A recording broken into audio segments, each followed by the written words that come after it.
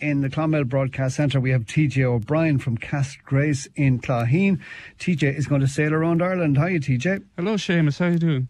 I'm fine. So you want to raise money for 2 cancer charities?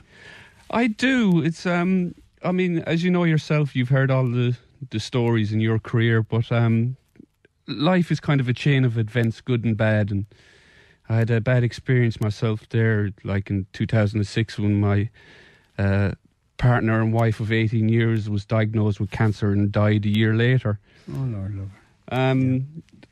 I'm now married again with a child, kind of life goes on, but you still can't forget these things, and I wanted to do something for the people that helped me during those dark and scary days. Macmillan Cancer, they were really good and helpful towards me.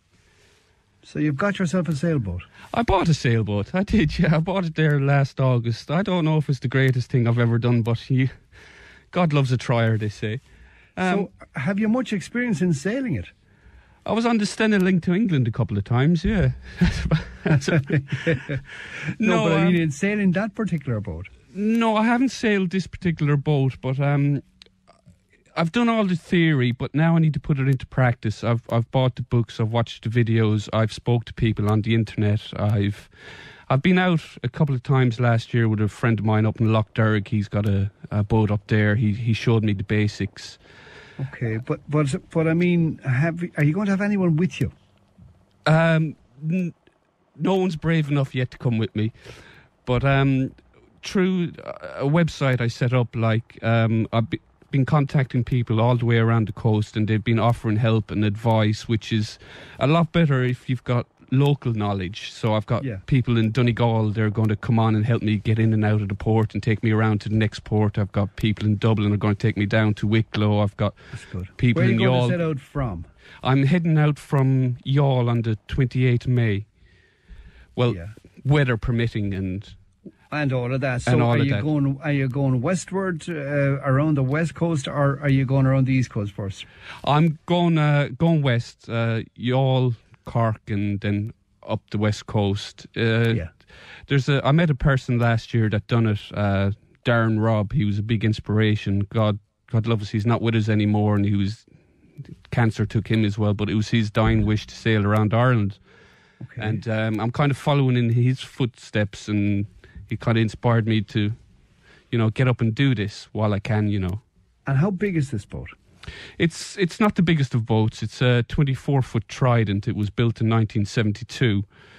But back then they built them a lot stronger with thicker fiberglass and that. And to be honest, I've gone through every nut and bolt in the boat since I bought it.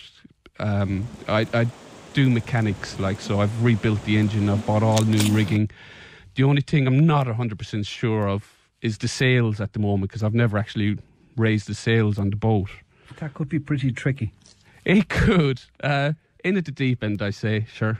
We'll see. And I mean, there's a few people coming down to see me off and to help me. I was actually in contact with Youghal Sailing Club today, and they've offered help to launch the boat and to advise me on the first few days of the journey. If it comes to it, Seamus, I won't leave on the 28th, but I'll start the adventure on the 28th.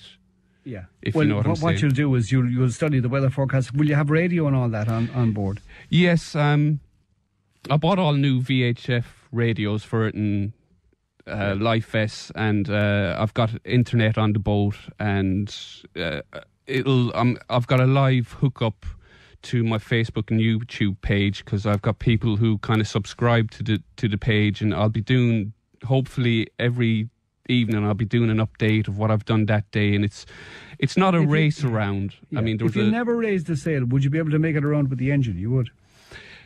I've got 2 engines now, to be honest with you. I've got the inboard engine, a single-cylinder diesel, which is, you don't use sails to get in and out of port anyway, because you haven't got enough control. The sails will be only when I'm be about a mile to a half mile off the coast, and if I'm brave enough, I'll put them up. But it's trial and error. But I've also got a spare engine outboard that, if it all goes bad, I can use that. Now, you used 2 walking sticks following a road crash that you were involved in 2008. Yes.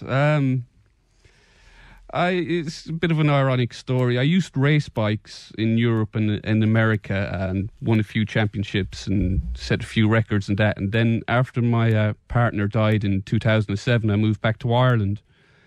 And my sister, Laura, she's going to kill me for this, bought a little 125, and me being big brother thought I'd take it out for a spin. As you do, yeah. As you do. Helmet, all the gear on, but unfortunately I ended up in Waterford Hospital that night with 2 broken legs and 6 months in traction, and and now I'm waiting for new knees and things like that, which is another reason I want to do this. I want to prove to myself I can still get out and do stuff. I mean, there's no chance of me doing a marathon or anything like that to raise money, or drive a motorbike down to the south of France or anything. Well, you know, it is a bit of a marathon. How long do you think it'll take you? I know you said it's not a race, but how long would you, judging on past experiences of other people, how long would you expect it to take you?